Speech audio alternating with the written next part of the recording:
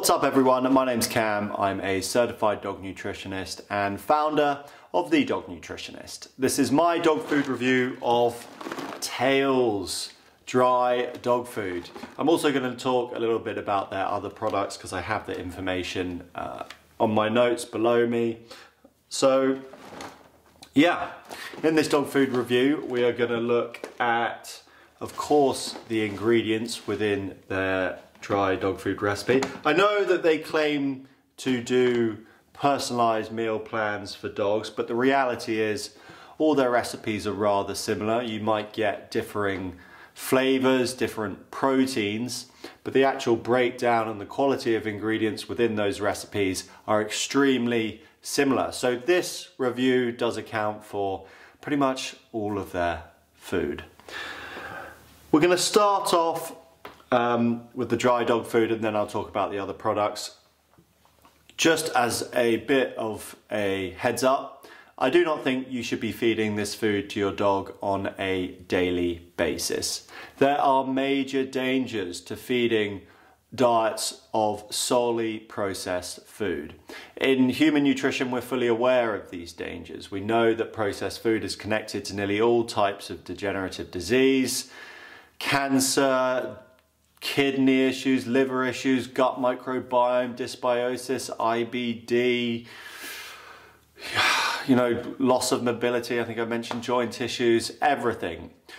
The degeneration of health is massively impacted by the quality of the food that you choose to nourish yourself with and that you choose to nourish your dog with. Unfortunately, within veterinary nutrition or pet nutrition, we're not really aware of these dangers. We don't have the data from research studies to point out this very obvious and logical truth, which is why we still have veterinarians selling and recommending processed foods. That is so contrived. If you went into a hospital and there was a fast food chain serving food, that's how illogical it is. So you must, as a dog owner, to protect your dog long term, implement as many fresh foods within your dog's diet as possible. Yeah, we all hear those stories of dogs who have lived to 15 on dry dog food, but the reality is if those dogs had consumed more fresh food, then they would have lived longer and healthier lives, because that is the impact of fresh food nutrition. If you are interested in getting your dog to fresh foods, more fresh foods in their diet that are going to work to keep them healthy, I've got so much free information for you. I made a free dog nutrition course which you can watch on this YouTube channel. It comes with a free dog nutrition guide. I know you're so super interested, but I really would recommend you watch it. Nutrition is how you take control of health.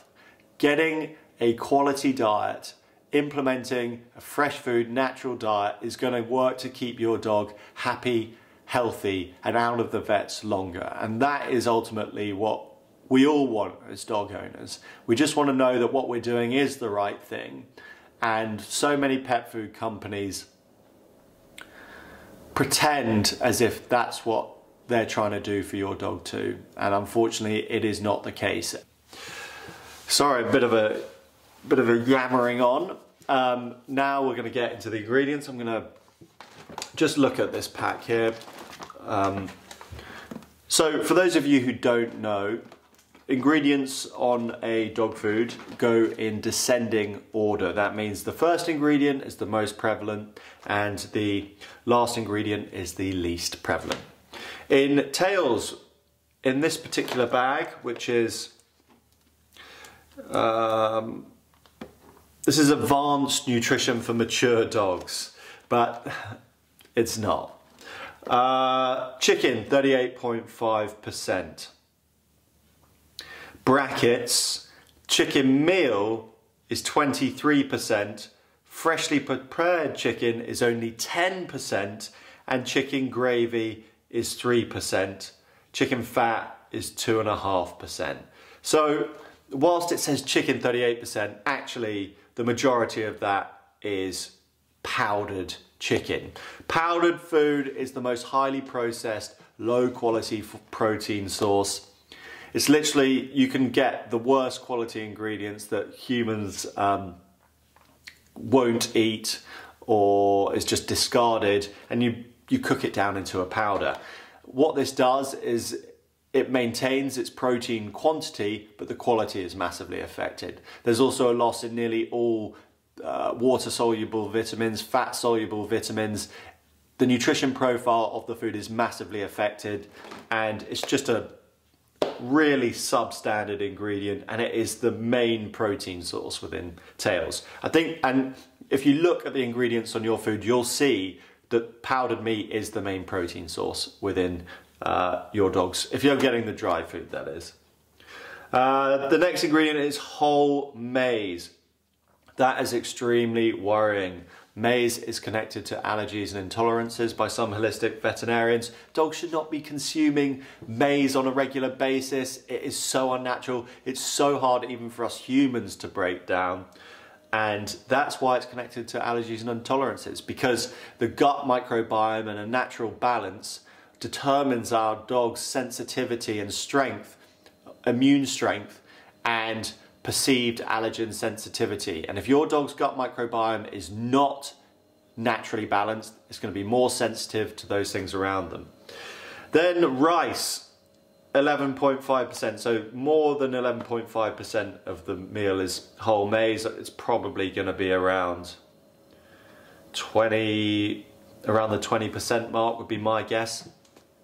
This again is not good. High carb diets for dogs put stress on their digestive system because they're not as evolved. If you've got a dog that needs to lose a bit of weight, or, you know, this is for increased joint care to support. I mean, it's not. These maize and rice are inflammatory ingredients. We know the effect of these starchy carbs for dogs suffering from arthritis, and that's that it works to increase inflammation and decrease mobility. Beet pulp, they give that to horses. Then you have peas, brewer's yeast. I mean, so they're really, all of this is made up of powdered meat and some carbs, which is really, really worrying. You then have a few prebiotic supplements added, glucosamine, yucca. You know, it's not good. Additives. Okay, there's a long list of additives on this food, and that gives you an indication of how low quality the ingredients are. If you see a long list of additives on your dog's food, you know that the ingredients aren't as nutritionally sound, or they're not fulfilling the requirements set by the FED-IAF. So they're having to add a whole load of synthetic vitamins to this mix just to fulfill the requirements, and that's not good. We don't really know the effect of cooking on these synthetic additives, and that is worrying. That is worrying. It could be that they are carcinogenic. So now we move to the analytical constituents. Protein, 25%. It's neither here nor there, because all the moisture's been sucked out of this food, which makes that number a lot higher. Fat 13, fiber 3, ash 8. So we've got 11, 24 and a half, 41 and a half. So this is going to be just around 30% carbohydrate, which is far too high for a dog. Yeah, just not good. Just not good. 30% carb, and it's supposed to be for joint care, and it's just going to cause your dog to gain weight and provide low quality protein, which isn't going to help create those healthy joint cells, which are all made up of proteins. It's a very classic pet food marketing. I can't be too negative because I don't want to get sued, but it's not. It's not good. Avoid feeding your dog tails dry food. I'm now going to look at some of their other products, which I have below me, the ingredients. Their wet food ingredients include 46% meat and animal derivatives, of which 4% is beef, or whatever they label the food as. They only include 4% because that's what they can get away with. It's quite deceptive because you think you're getting beef, but actually meat and animal derivatives can be anything. They can be dead zoo animals. They can be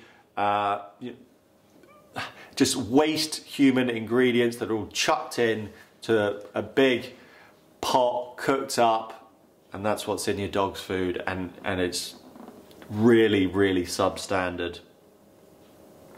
Then you have vegetables, 3% peas, 3% carrots. I mean, neither here nor there. Fish and fish derivatives, not good. Not good. Let's have a look at their handmade salmon biscuits. Ingredients include potatoes, dehydrated salmon, 26%. So potatoes is going to make up the vast majority of this treat. Then you only have powdered fish, which is a quarter of it, and then the rest is glycerin, rapeseed oil, overconsumption of seed oils. Increases the omega-6 to omega-3 balance in your dog's diet, making it inflammatory. Prebiotics, salt, carrots, linseed 1%, I mean, whatever.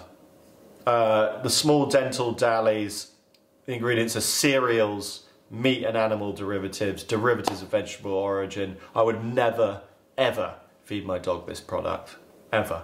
Just cereals is the main ingredient, and then you're getting random anonymous meats to flavour it, and then derivatives of vegetable origin.